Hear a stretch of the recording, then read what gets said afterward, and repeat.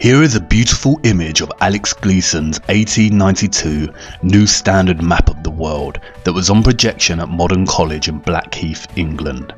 It states at the top of the map that it is scientifically and practically correct.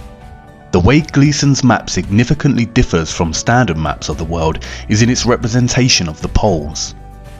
As you can see by comparison with a conventional world map, the primary difference in Gleason's map is that the North Pole is actually situated in the centre of the Earth, and upon first glance the South Pole, or what is known as Antarctica, appears to be missing.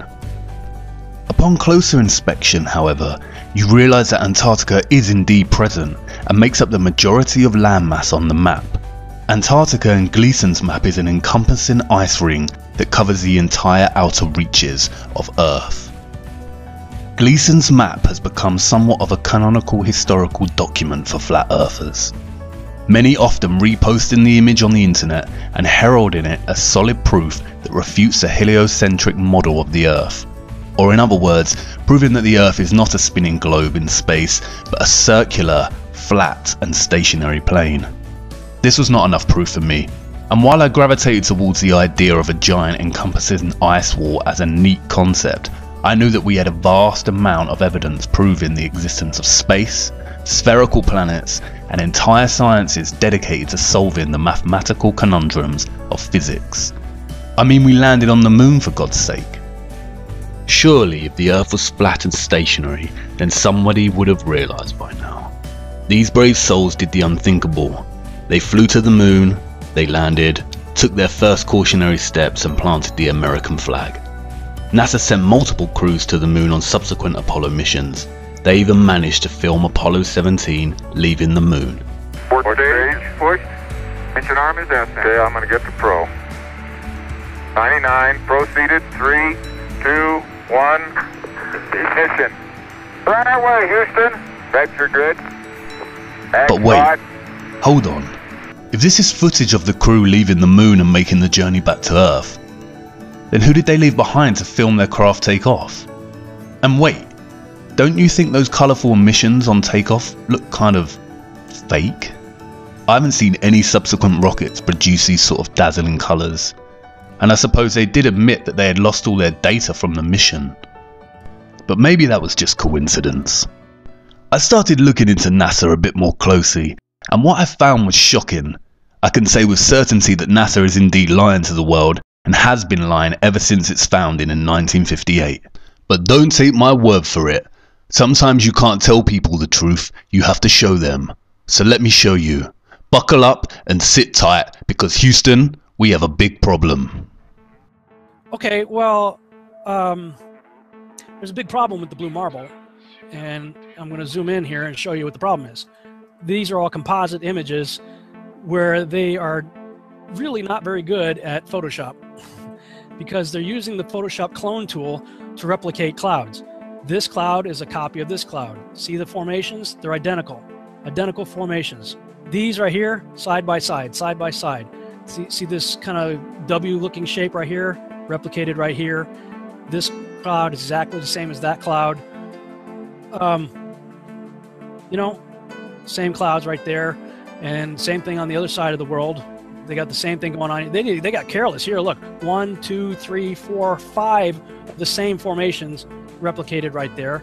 These two replicated, same exact formations right here. This right here is clone of that right there. I mean, really? So you're telling me that we could take pictures of Jupiter and Saturn, huge, massive planets, and now we're out going to Pluto, but we don't have one legitimate picture of the Earth from space that's not a composite? Click on this picture right here.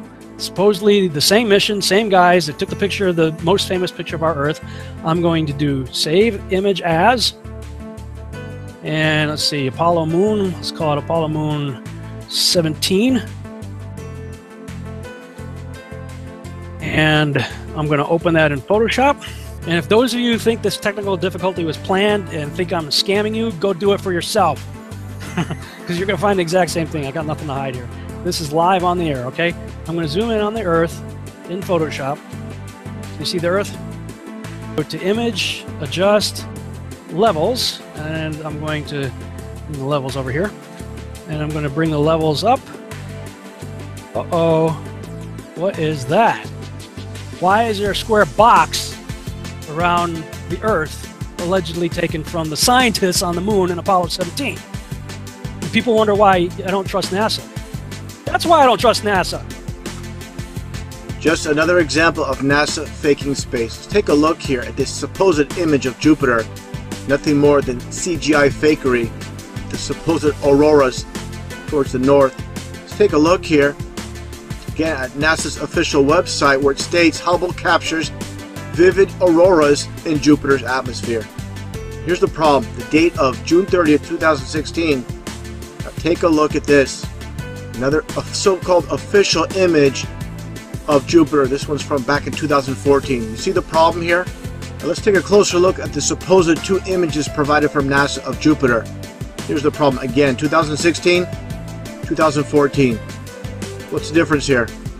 Well, the difference is they added the supposed auroras on the north, and this is nothing but a Christmas tree. Give me a break. Take a look here. I mean, all the clouds are in the same exact position.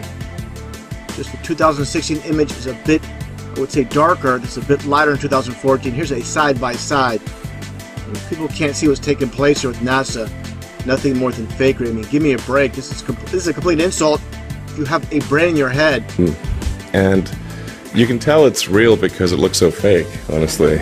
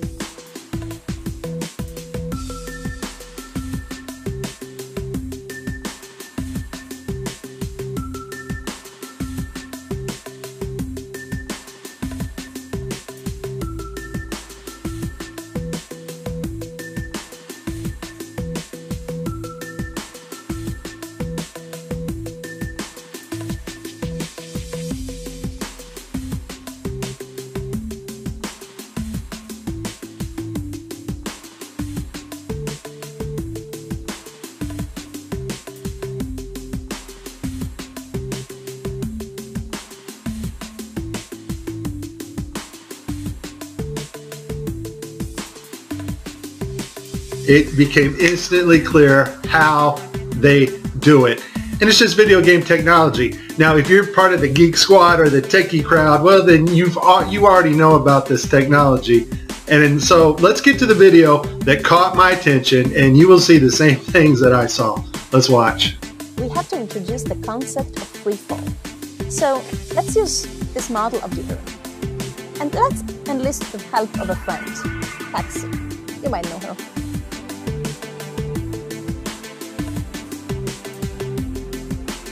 So what is significant about this video is, number one, it was live to school children. Number two, we have this stuffed animal that is transitioning in on another video channel. And the actor is able to reach up and grab this doll in real 3D space and manipulate this doll with their hands. And so the only way you're going to pull that off is with one technology. And that technology is virtual reality. More importantly though, something called augmented virtual reality. This is taking the objects in 3D space from a virtual reality world and putting them in our world on another screen, which we can see, manipulate, and touch with virtual reality contacts or glasses. In this next segment, I'm going to show you how NASA grabs objects in 3D space, rotates them around, manipulates them. They can do this with water, with cloth, anything. And the cool thing about it is we can take what they're doing, what they're seeing with their contact virtual reality augmented lenses, and put that on a separate video layer live. Yes, live. And do it all in real time. 45 minutes straight of NASA messing up their virtual reality setup. I tried to pick some clips that were obvious and some not so obvious. Show you some of the contacts. We're going to see Tim Peake with his contacts in, but these are virtual reality contacts overlaid on the eyes so actors can interact with things in 3D space, all in real time. In this next shot, we will get to see the whole arm setup and the virtual reality glove that covers all the way down the arm and hand. This allows the software to broadcast what we see video-wise as his arm in a shirt sleeve. Okay, I have a lot of Tim Peake screw-ups, but this one here, the system glitches. The software does not track his hand properly, and Tim slips his hand underneath his other fingers, which is tightly holding onto the mic, which would be impossible. I don't think this is Tim's fault. Normally, Tim always moves his other fingers up while he slides his hand under. I just think the system didn't respond to his movements here. It's virtual reality. They're wearing augmented contact lenses so that they can interact with these 3D objects. Now, in this scene, the guy on the left in the green shirt, he thinks he sees an object in 3D space that's being broadcast to him. So he grabs it and he puts it off to the side. He's looking straight ahead because he's looking at an object rotating in front of him, but the video channel is down that is supposed to show the viewers what we're supposed to see, and so we don't actually get to see the object that he is seeing. And I would just sum this up as a very terrible, bad, horrible day for NASA doing live feeds.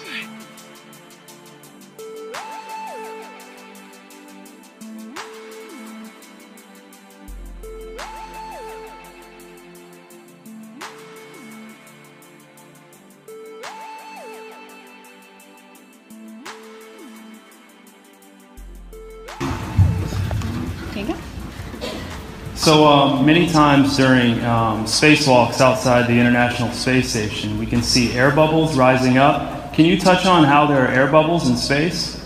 Can you be more specific? Air bubbles? So yeah, like a lot of times during the footage, the NASA footage, you can see bubbles coming up out of the helmets or kind of from underneath you. How do you explain bubbles in space? Yeah, I'm not sure exactly what you're talking about. Now sometimes you get water in the helmet, and it's either from sweat or from the cooling garments. And in some of my spacewalks, I had like water in the helmet. Not like I was going to drown in the helmet, but just little bits of water probably came from sweat. Often on the outside of the space station, you'll liberate little pieces of, it's a really harsh environment out there, and the outside of the space station gets beat up pretty good. And sometimes, you'll see just little flecks of paint or something that you might have disrupted floating away from the suit. And, that's generally what that is. I've never seen any kind of air bubble anywhere. Yeah. Could it be that you're filming in an underwater pool and you're not really out there?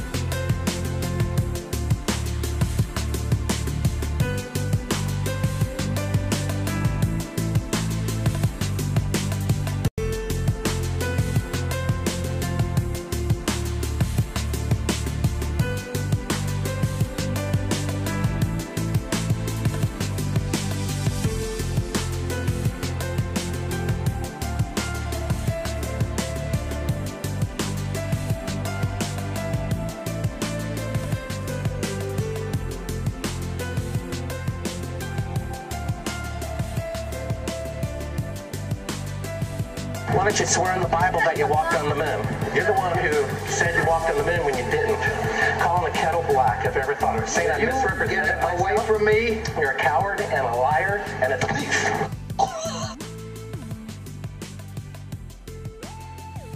And then there is this. Official NASA research into the dynamics of an aircraft that would function over a flat and non-rotating Earth. A flat and non-rotating Earth. A flat and non-rotating Earth. What? I know NASA has a tremendous multi-billion-dollar budget, but why would the organisation waste funding research for an aircraft that functions over a flat and stationary Earth? I thought we lived on a spinning globe in space. Is this not like Toyota designing a new car that drives through lava? It would never be used and would be a tremendous waste of money. This is all fun and games until you really start to ponder NASA's lies. Why would the biggest space organisation, whose vision statement on their website claims that it is their goal to discover and expand knowledge for the benefit of humanity, lie? And where exactly does their multi-billion-dollar annual budget go? In the last 5 years, NASA's total annual budget between 2016 and 2020 totals over a whopping $100 billion. Why would they commit such fraudulent actions if they want to benefit humanity with their understanding and exploration of space? And if we cannot trust the most famous of all space organisations to give us the truth, then is the Earth really what we've been led to believe it is? And then I remembered the 1959 United Nations Treaty, which prohibits and regulates all global activity on the continent of Antarctica and ensures that the continent belongs to no nation. With Gleason's map in mind, I started to wonder whether Antarctica was really what we had been told it was. Was it really a freezing white untouched paradise where, as Sir David Attenborough shows us, penguins play in the snow? Could it really be a huge ice wall encompassing the entire Earth? And then something dawned on me and stopped me in my tracks. How did I not notice? It was staring me in the face the whole time. Gleason's map. Hidden in plain sight in the United Nations logo. Look. The North Pole is at the centre, just like Gleason's map. And why is Antarctica missing? Or is it? Upon closer inspection, I realised that the logo was framed in a circular laurel. I know from ancient Greek mythology that the laurel leaf came to symbolise Apollo. Apollo again. Just like the moon missions. In ancient Rome, the laurel was not permitted for profane uses, and lighting it at the fires of the altar was strictly forbidden. And I knew from the treaty that the UN had strictly forbidden Antarctica from being explored and exploited. Was there a message in this? I started digging, and then I realised that not only did the United Nations have this logo, but also the International Maritime Organization, the International Civil Aviation Organization, and the World Health Organization. The Maritime Organization polices the seas, and the Aviation Organization polices the skies. The World Health Organization controls all health and disease communications and guidance for the world, much like it has during the COVID-19 pandemic. Did the UN's military really police Antarctica with the maritime and aviation, or is it just an arbitrary treaty honouring the last unspoiled place on Earth?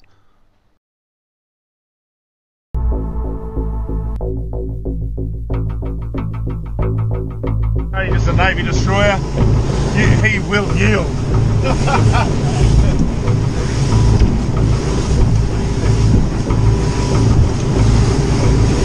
He'd be thinking, that cheeky better not cross my bow. Yeah. Stop, Josh. They take it seriously. What did they say? You got to yield. You can't just fucking. They think you're going to charge them. We don't know for sure, but they did say something. No, they did. They thought. They hot dog I heard. They come back last call. Yeah, fucking talk to them. Actually going around. He's turning. Stop. He's turning. He is actually turning. Well, you said about the ship yesterday. No, he is turning. Fucking hell, what have we done now? It's turning, Josh. Just sit still. He's slowed down, has he? Yeah, he's really slowed down. Not that we were in trouble. What for? It's coming to us. He's got the shits because... This is Warship Hobart, channel 16, over. 16. Yeah. Exclusion area, please report your intentions. Fishing? Who the fuck's that? We're heading to the shelf to go...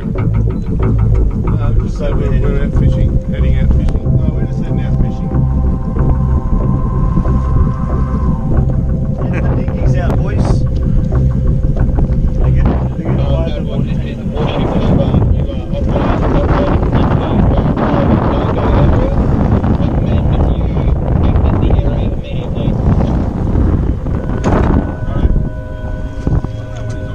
going that way. We're just traversing. Set up a demo today with this Cessna and the Air National Guard. I'm going to be inside of this Cessna and we're going to be going rogue. We're going to fly into that no-fly zone and we're going to see how the Air National Guard does it. They scramble the fighter jets that come right. Take off. We're off.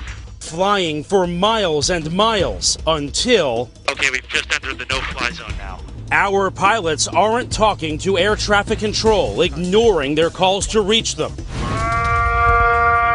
That triggers an alarm at the Air National Guard base. These fighter pilots scrambling to their jets. They're on alert and ready to take action 24 hours a day. Today, racing to their F-16s, suiting up, climbing on board, and rushing to the runway. Taking off to intercept our rogue Cessna. Reaching the target in just minutes. This is the view from the F-16. That's my Cessna right there. Intimidating as you would think it would be. Look at that fighter jet. He's right off our wing. Another F-16 swooping in on the right, calling us on aviation frequencies. You have been intercepted. If you hear this transmission, acknowledge the radio call and rock your wing. He wants us to identify ourselves. We're a rogue aircraft, remember, for this demonstration, so we're not going to respond at all and see what this fighter jet is. You are ordered to turn to the northwest.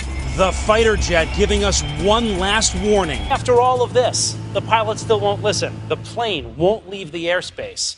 Will you shoot them down? If required, we'll execute the rules of engagement per the commander of the North American Aerospace Defense Command. And yes, we would do that. Shoot the plane down. If it meets the rules of engagement, yes, we would, to defend the airspace. Why are they policing the parameters of Antarctica in such a vigilant way? Surely they are just protecting the penguins and seals that we've seen so often in Planet Earth and Frozen Planet documentaries. I don't know, I'm not too sure anymore, because after I stumbled across this.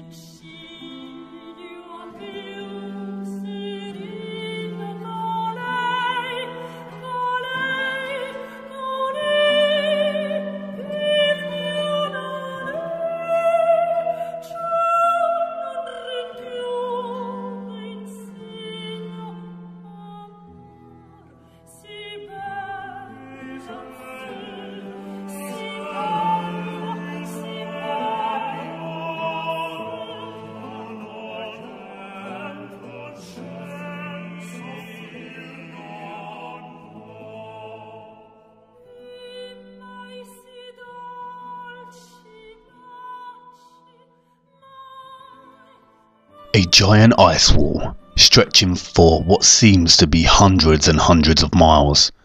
I don't know about you, but I find this footage deeply disturbing. With NASA's lies in mind and that great ice wall looming in the distance, I began to experience what some call cognitive dissonance. I went into denial. Of course none of this could be true, and of course our Earth is a spinning globe as we've been taught throughout our lives. It's one thing NASA lying, but are all the professors and scientists lying too? Is the National Geographic Channel lying? And what about Newton, Einstein, Hawking and Attenborough? Are they lying too? It's a complicated answer, and I will do my best to show you the truth.